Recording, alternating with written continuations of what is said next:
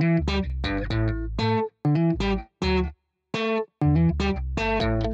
everyone, welcome to Mission Stitch. My name is Emmy and this is my Flosstube channel about cross stitch. If you are new here, welcome. So excited to have you and hope you enjoy what I show on my channel.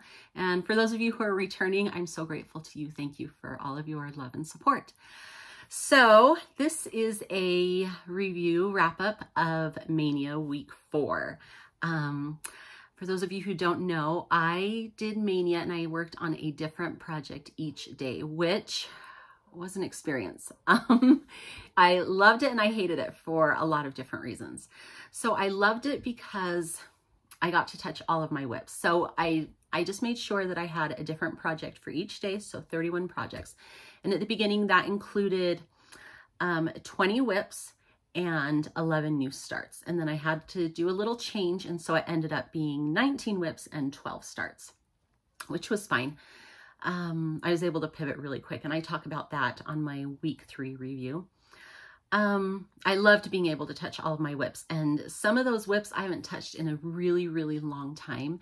And I loved being able to get some progress in on them and falling back in love with them. But it was so hard because then at the end of the day, I was done and I couldn't keep going on it the next day. Now I know I could have, right? But I wanted to be very diligent about sticking to my plans, and I was. I'm so happy to say that I was successful, but I learned a lot of things.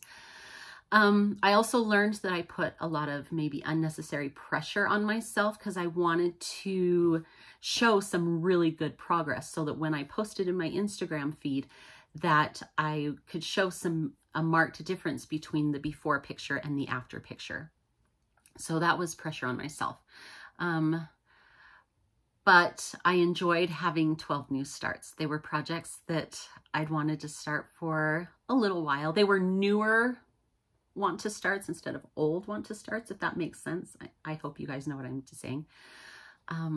So it was really good, but it's just hard because I couldn't keep working on them. And now I have a bunch of projects. Now I did end up finishing 2, and I think I did that the first week. So in reality, I only have I have 29 whips now. Actually, I don't. I'll show you that later. But it was really good. The other thing that I really liked about it is that I got really good at taking before pictures and after pictures so that I could see the progress, which was so just validating, really, because sometimes you guys know that you work on a project and it just doesn't feel like you get anything done on it, especially if you have to frog anything. Oh, that's so frustrating, right? And I did have a little bit of that I had to frog some stuff and put it back in. But that was okay. I still made marked progress on all of my projects. And some days I was able to stitch more than others. At the beginning of the month, I was able to do a lot. I had lots of time to stitch. About the last week to week and a half, I didn't have quite as much time. So you will probably notice with these projects that I show you that there maybe is not as much progress done on them as I wanted to. And I have to admit that there was a day or two that I was like, I just don't want to stitch. I'm not in the mood to stitch. I'm not in the frame of mind to stitch, but I have to stitch. So it kind of felt like a chore. That didn't last long because I sat down and started stitching, and you know, that zen, that calm that comes from when you're stitching and you're in your element, and it just feels so good to make some progress and work on something that you love. So that didn't last very long, but there were a couple of days that I had to force myself because of my rules that I had set for myself for my Maynia. But it was okay. I've thought about if I would do it next year. Never say never, right? I don't want to say that I won't do it because I don't want to close off that opportunity. But I think where I stand right now, coming fresh out of it, that I would change a little bit. I would maybe want to do 2 or 3 days per project just so I could see some marked difference, even more, right? Progress. Also, I tried to do a mix of small, medium, and big projects, and I feel like I did really good in mixing those, but that was probably one of the most maddening things, is that those small projects that I could that I worked on for one day, I could definitely get done in 2 days. And I had to stop because I only had one day because I had that new project the next day. So I think if I was to do 2 or 3 projects, or 2 or 3 days per project, that would help as well.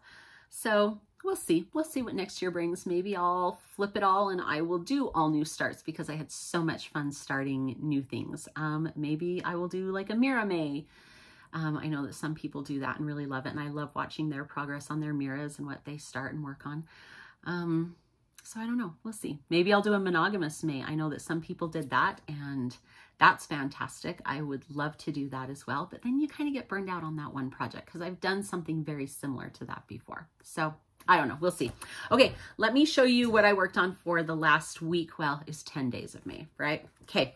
First is Heartstring Samplery, Consider the Lilies. And I'm not going to put my before photos up. If you want to see those, you can go to my Instagram feed, which is under Mission Stitch. You can find me. And I have posted a before and after photo of every single project that I worked on. So 31 different whips, projects total, whips and new starts. And I've got all of the information down there. So if I forget to share fabric or thread information, all of that information is on my Instagram. Okay. All right. So Consider the Lilies. Now this one I have had as a whip for probably about a year. I am doing it on a 36 count Winter's Brew by R&R with the called for threads. And this sucker is big. Okay. And did you know, before I show you, the called for fabric is a 28 count and it's 1 strand over 2 threads. I mean, 28 count, guys. Okay. I'm on a 36 count and you're going to see how big it is. So I can't even fathom how big a 32 count would be, but let me show you. My 36 count. Okay. I mean, it's pretty big. So I worked right here. I got this pot done and this flower vine. And then I also worked on the border. So when I have a big border like this, oh, and I also worked on this middle band. When I have a big border like this, I like to switch back and forth so that I do a length on the border and then maybe a length here and then a length down there, or maybe 2 lengths, 1 length here, 1 length here, 1 there, 1 there, so that I am not left with all of the border all at once, so that I can mix it up a little bit. And I find that that system works really well for me. So I worked here. I did those 2, worked on those motifs, did some border, and then I finished the border on this little band. And for the Consider the Lilies of the Field. So that is my Consider the Lilies. Okay, let me back up and show you the whole thing again. Oh my gosh, I can't even fit it all. There we go. It is big and beautiful. And this is one that if I pressed probably pretty hard for a week or 2, I could get done. And I might do that, but my June plans are not doing that. So, okay, this next one is called Antoinette Dupas, I think. It is by Reflets. I do not have a finished picture because this was in the French sampler box from last year by Reflets. And so, and it didn't come with one. You can still get that box. I noticed that Hobby House Needlework still has that box if you are interested, but it's just a sampler with basic, just a basic letter sampler. So here we go. So I love this border. And then these letters are beautiful. Now, I have a problem. So if you can see, there are little dots in the letters and it called for green. So when I first started this, I wasn't going to do the green. And I started this last July. And it is on 40 count French lace, I think, linen. Anyway, but when I picked it up for this, for Maynia, I decided, okay, I'm just going to fill in the green because I added all these little flowers in, these little flower motifs that are in the letters. And I don't love it because this is actually, let's see if I can get a good picture. This color is actually a really deep red, but the green makes it look brown. And I hate that. So I am wondering, do I leave it? Do I pick out all of those dots and then fill it? I could fill it with either kind of a white cream, or I could use the light pink from these little buds. Let's see, focus, there we go. So I don't know, what are your thoughts? Like from back here, I mean, those letters are really so beautiful. But up close, those green dots and the brown, do I just not care if it's brown? Maybe I don't care if it's brown. I don't know. Tell me what you think. This is one I probably won't touch again for a while, which is a bummer because it's really pretty, but there's just too many projects that I want to work on, right? Okay, next one. I was very diligent about doing I have 4 Chatelaines in progress, and I was very diligent about doing them on Wednesdays because there were 5 Wednesdays in May. So this Wednesday, I worked on the blue Moroccan lace mandala, which is just stunning. I love all those shades of blue, and then on the white, it just pops. And then you get all of your crystals and beads on there. It's going to be stunning. All right, so let me show you where we are at here. Okay, here we are. So I did a ton of, so I worked and filled all of this in. And I got a ton of the specialty stitches in. You can see all of those Jessica stitches. And then down towards the center, all of those eyelet stitches. So everything that is left on this little quadrant is beads. The next time I pick it up, I might add the beads. I don't know, because sometimes you just need a little sparkle to motivate you, right? So I might add the beads, or I might just work on another quadrant. But it's going to be really pretty when it's done, of course. This is just a 32 count white lugana, just plain. All right. Okay, next was a new start. I'm a Ponquon. I don't speak French. This is a Reflets Soie. And I love the colors in this, the purples and the greens, and then the pansies. Can you see the pansies? They're so pretty. So this one is on Lambswool from xJuDesigns. And oh, it's upside down. So let me flip it. Just a 40 count. And here's what I got done. Few letters. And then I really wanted to get to some of those flowers. That's that big flower motif down here. You can see. And again, this picture is kind of terrible, but I did this little section up here. And so, and I got Emma's name in and the po of her last name. Anyways, it really is so pretty. Look at those pansies. They're so beautiful. The colors on this are just stunning. And I am using DMC. So this one's really beautiful. I love it. It's really, really pretty. This is one I've been wanting to start for a long time, and I'm so glad that I finally started it. Okay, next project is Winter Comes from Heartstring Samplery. I am doing that black version with the little verse. And here, this is on a 32 count black linen. Here's my progress. So on this one, since there's so much snow and so much house, again, I like to jump around. So I finished the roof, I finished the door, I added all these candles to the window, I finished the deer, added in a ton more snow, added in this cardinal, a bunch of the tree.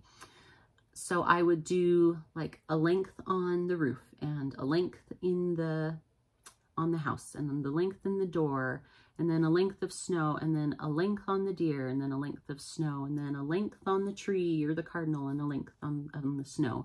Again, so I can just break up that snow. And it's really starting to come together. I got the roof finished, the deer finished. I obviously don't have the tree finished, but I wanted to do the cardinal, and so I did. And so I am finished, like these little deer are finished, and I need to keep doing white, so I've started on the border. There's a little border that goes all the way around it with pine cones and berries and stuff. I still need to do, there's another little smoke plume that's very similar to this one that comes out of that chimney. The candles all have little glows around them, so I need to add those, but I was so happy with my progress on this one. It's just going to be so cute. And it's so interesting because when I'm working on it, I can't see. So you see these little lines to distinguish, make the shiplap look. When I'm stitching on it, I can't see it, but here I can see it so distinctly and I love it. It looks so good.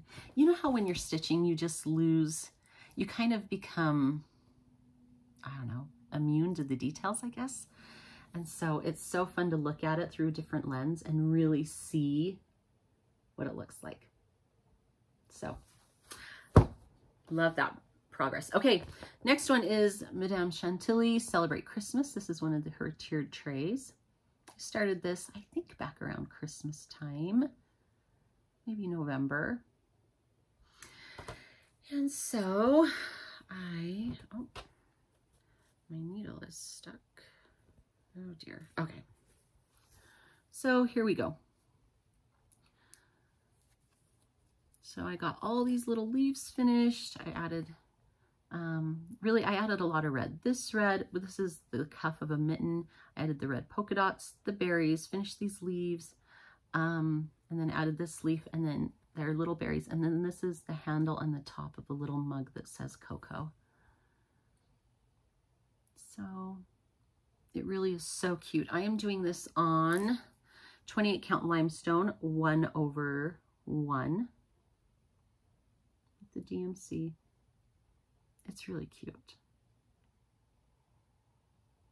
So, celebrate Christmas. All right, next. Oh, I was so excited about my progress on this one, guys. And a Forest Grew by Rosewood Manor. I've been working on this one since the beginning of the year, just a little bit here and there. Just for like an hour-ish, maybe once or twice a week, kind of depends. All right, and my progress on this fabric. I am doing this on 36 count Barb's Blend from R&R. Here we go. Okay, so let's see.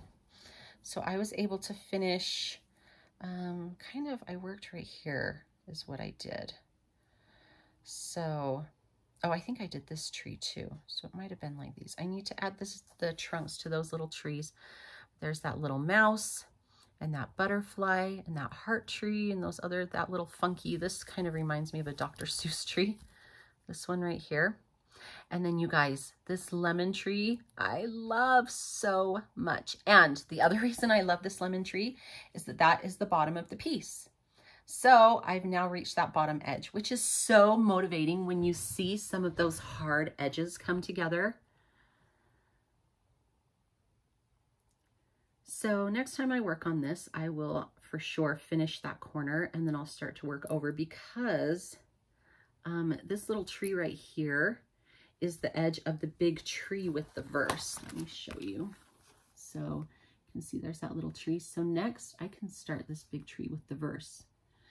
And at that point, I'm pretty much halfway done, which is awesome because this seems so huge. So to think that I'm maybe 40%, 35% maybe, I don't know. That's so exciting. So, and a Forest Grew. I just love the variety of all of those trees. Oh, they're so fun. Okay. Okay, next one is Victorine Dupin from Reflets Soie. This is from the monthly boxes that she is releasing. This is from the January box, I think. And so this one, okay, oh, okay. Make sure it was the right way.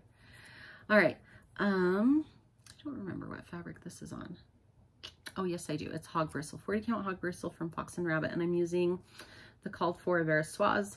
And so this is a really deep blue. It looks black on there, but it's so pretty. I love it. And there's like this mustard yellow silk that the border is done out of, and then little light blue accents. It's just so pretty. All right, so that was a new start.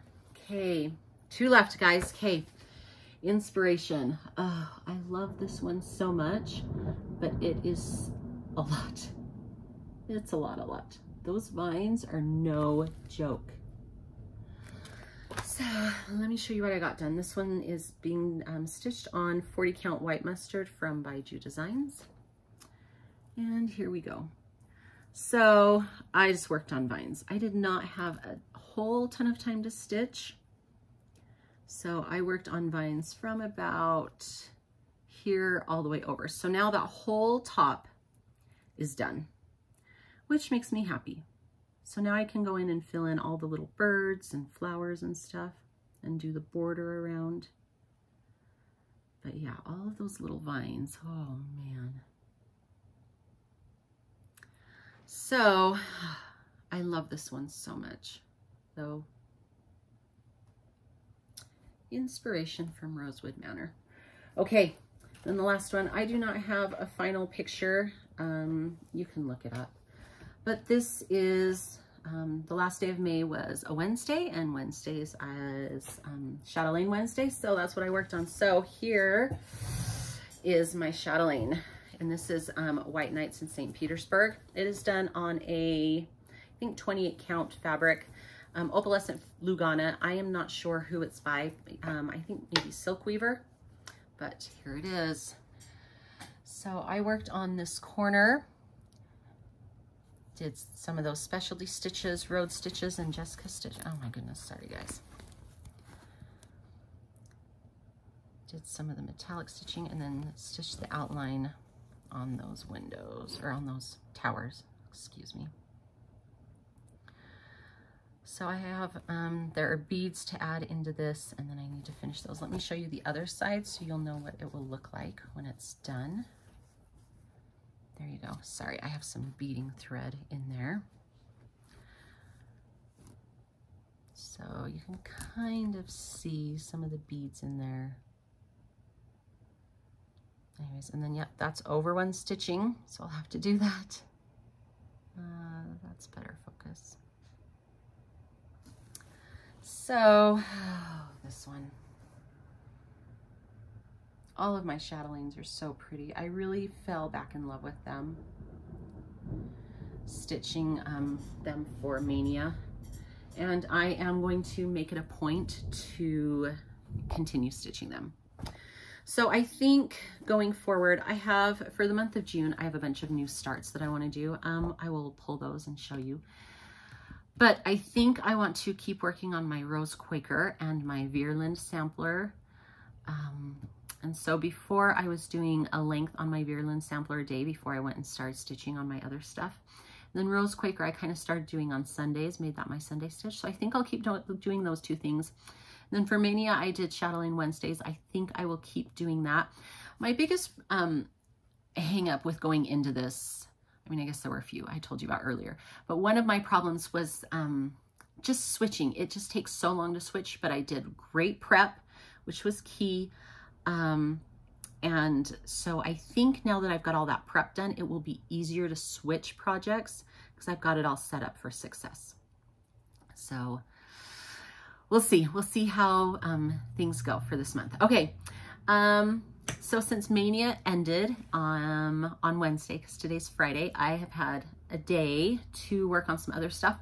And my goal was to get as many things done as I can before I leave on vacation next week.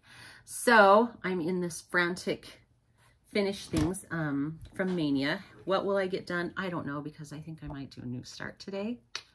We'll see. Anyways, but first thing I got done is a Murder of Crows. This is the little berry one. It's just really cute, simple. Again, it didn't take me very long to finish. I just had to do the border and his little feet and then the berries.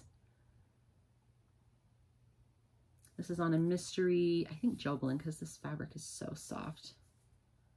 But I think he will just make a cute little pillow. So one finish. Okay, I also worked on Eliza's French Birds from JBW yesterday. And I am almost done with this one. I just need to add in the little leaves right down here. Oh, there's a thread. Sorry, guys. So this is so pretty. And it was just such a fun, fast stitch. So I will hopefully finish this one today. Okay, let's do plans. So my plans, like I mentioned, I am going on vacation next week. We're going to go see my daughter. And so I always like to do 1 or 2 new starts when I'm on a trip. So this time I'm going to do Satsuma Street, Pretty Little Amsterdam. It's just so fun. Look at those yellows and oranges, those tulips down there, and the water, and the windmill, and the sun. Ugh. I love these patterns so, so much. So that will be super fun. And I'm just going to do it on I think it's a 32 white lugana. Okay, then I am also going to start this Long Dog Peccadillo. They came out with these not too long ago. This one is called Clandestine. And I am going to do it on this blue fabric. It's a 40 count. Now this is a piece of fabric that I got from kind of a grab bag from Number 12 Supply Co. That's an Australian dyer. I placed an order with her, and if you remember, I think I talked about it last week or 2 weeks ago. From Australia, it came so fast. It was like a week. I was super impressed. That was so fun. So there's not a color name because this was just in a grab bag, but I'm sure you can find the color on her website or on her Etsy shop. She's on Etsy. And then I'm going to use, now this might not turn out very good, but I'm going to try it. I am going to use this red orange coral combo thread that I got from Live and Dye LA. Oh, it is so messy. I obviously have not put it on a floss strap and braided it yet, but it has like kind of a orangey red, corally red, and I think that it is going to be really fun on this blue. Let me show you. It's a little dark. Anyways, so I'm excited to try that. It's just bright and fun and summery, and it's just a little pattern. So I think that'll be fun. We'll try that. And then I am going to be a part of Pam's Stitch Along from Just Keep Stitching. This is Simple Gifts Courage from Praiseworthy Stitches. And I am going to do this on Wayfarer's Cloak from Legacy Linens. Oh, that's the sticker right there. Anyway, so this pattern will fit on a fat 1/8 of this linen. Now, not a typical fat 1/8. It has to be the Legacy because their fat 1/8s are bigger. So if you look, it is, I mean, a square. It is big, whereas a typical fat 1/8 is a lot thinner. I think it's more like that-ish, roughly. So and the quality of this fabric is fantastic. So I'm super excited to do that. And then I am going to use 2 colors from Threadworks. So I don't remember the names, but I think Cranberry. And then I think, because they don't put the names on there. They have names, but they don't put them on their packaging, which is kind of silly, but okay. And I think this is like Kaylee something or Rose. I don't know. I'll put it in the description box. So, I mean, there we go. So this is just such a pretty, this looks darker than it is this red. It's just such a pretty pinky cranberry color. It's really, really beautiful. I mean, that, yeah, actually that's looking pretty good up there. And the variegation, and it's really pretty. So I'm excited to start that. I have 2 friends that are breast cancer survivors. And for one of them, I was there through the whole thing, through her diagnosis to her chemo, went with her to chemo treatments.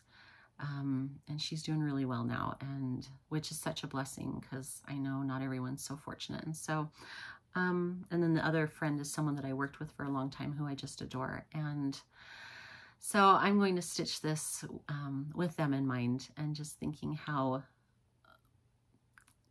blessed I am to know them and to have them in my lives, and that they were able to beat that cancer, which is just so terrible. So that is another new start. Pam is starting it on June 11th. So I've got a few days before I will start this, and I probably won't get a ton done, but that's okay. All right, let's do some treasures. I got a few of my Fabric of the Month clubs, so let me share those with you. First was from xJuDesigns, who's in Hungary. You can get sign up for her Fabric of the Month club on Etsy. She has different sizes, different counts, different lengths. Like you can do a 6-month or you can do a year. I think you can do a 3-month too. Anyway, she always includes this pattern, and it's these A Year of Flowers. So here it is. She's so super pretty. And look at the floss. She always includes a gift thread, which I love that. Okay, and the fabric, I get 40 count. This month it was Marbled Hazelnut.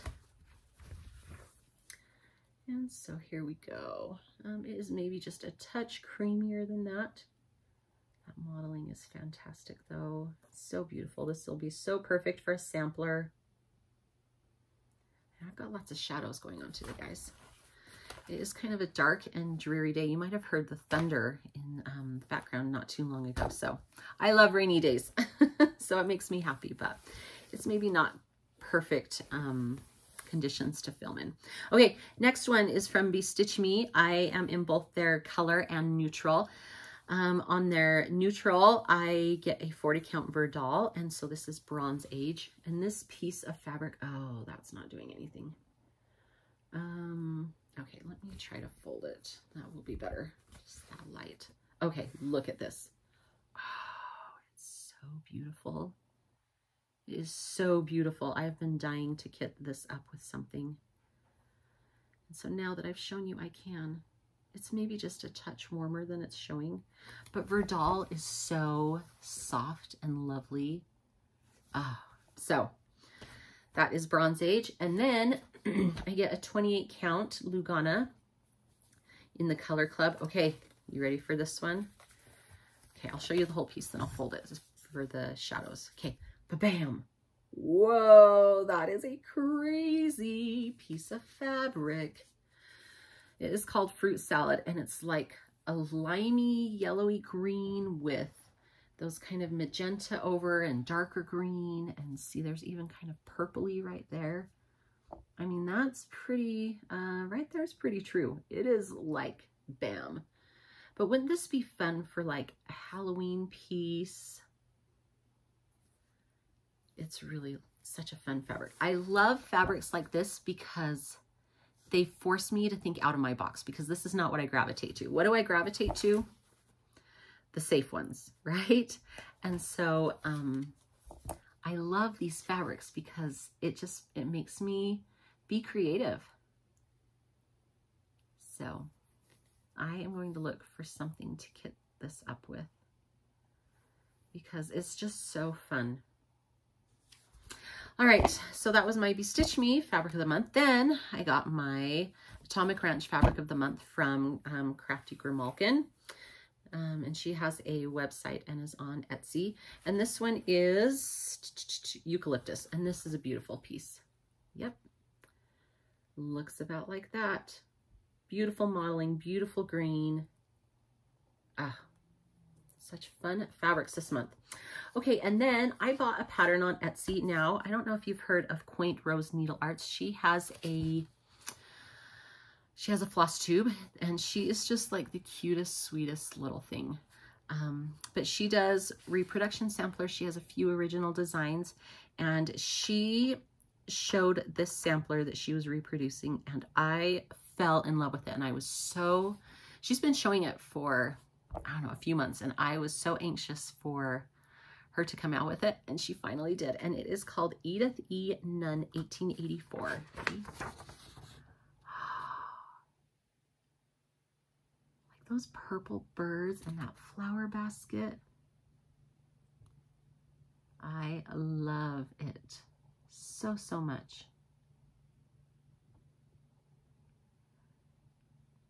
So this is, of course, going to go to the top of the Stitch Very Soon list, which there are a billion projects battling for that. But it's just so pretty. All right, so that's what I have for you today. I probably will not shoot another video until after we are back from vacation. So hopefully I will have a lot of progress for you. I'll be back on my every 2-week-ish schedule. I have to admit it was fun to do it every week, but my month of May lent itself to that because May I just wasn't as busy.